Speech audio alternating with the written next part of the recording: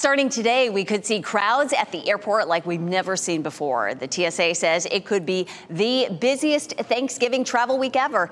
WR's Laura Levine joins us live from RDU this morning. And Laura, you've already been seeing some lines growing there this morning.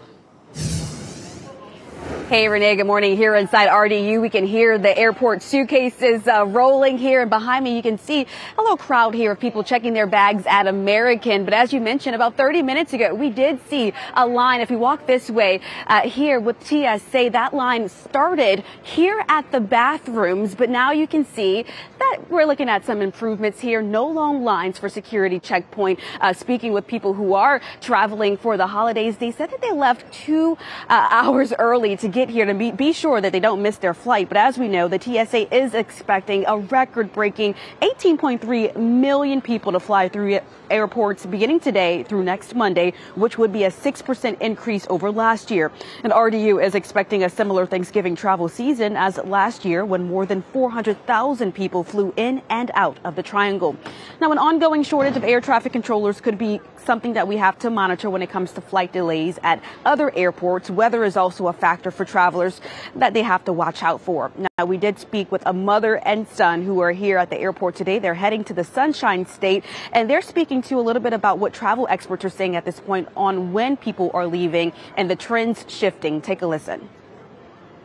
We are going to Orlando to see my husband's family for Thanksgiving, and we always try to leave the Tuesday before Thanksgiving to avoid the crowd. I've never seen them this long, so I think it's shocking, and I'm very happy we have TSA pre-check.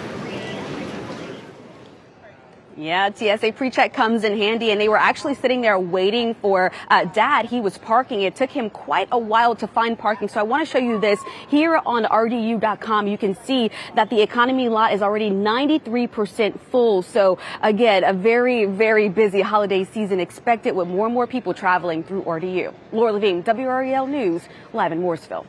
Definitely not the holiday to want to procrastinate, right, Laura? Thanks for joining us here in the WREL Live Center. I'm Chris Loving. Good to show you the misery map across America. This is from FlightAware, kind of showing you what delays are looking like across the country. Only 26 that we are seeing as of now. And you know what? Just because I said that, let's go ahead and hit refresh here. Let's see if it changes. Oh, yes, it did. Up to 40 delays. So there's obviously been an update there. And here in North Carolina, it looks like Charles Douglas International Airport, not too bad there. It looks like just one delay. So we're still watching that carefully. One other thing I'm monitoring are the different cameras that we have up. This is at the Pittsburgh International Airport in Pennsylvania. A lot of people going through there. And just real briefly, I'll show you this live shot from this reporter in Miami. You can clearly see behind her, there are quite some people that are there walking through the line. So certainly pretty busy across America. Here on WREL, we'll be watching very carefully to see how travel is going to be affected across America and potentially your travel.